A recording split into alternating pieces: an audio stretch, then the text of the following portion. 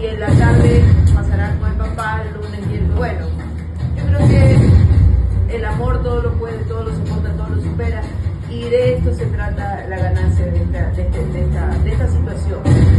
Es lamentable tener que llegar siempre a tribunales para este tipo de decisiones, que deberían ser decisiones muy fáciles como padres separados.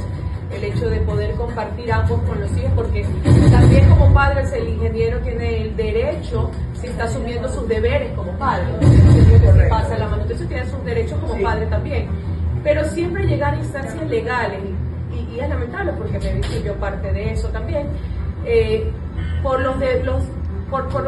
decisiones de los conflictos de adultos, llegar a instancias legales, por visitas, por ese tipo de cosas. No deberíamos de llegar a los tribunales, deberíamos de tener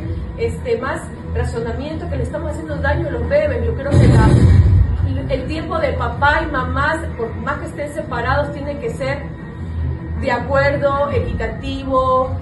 compartido, decir, sabes que este fin de semana colítame tú, cuídate con el niño, este fin de semana quédate tú con la niña. Por ejemplo, una paternidad compartida, yo puedo poner el ejemplo con mi primer esposo, que tenemos una paternidad compartida, él tiene sus dos casas, a veces se queda una semana allá, a veces se queda una semana conmigo, no hay ninguna confusión, la niña es brillante, la niña es inteligente, y siempre hemos llegado a acuerdos nacionales fuera de la corte. A veces las parejas no se pueden entender, y también para eso está la justicia, a veces no.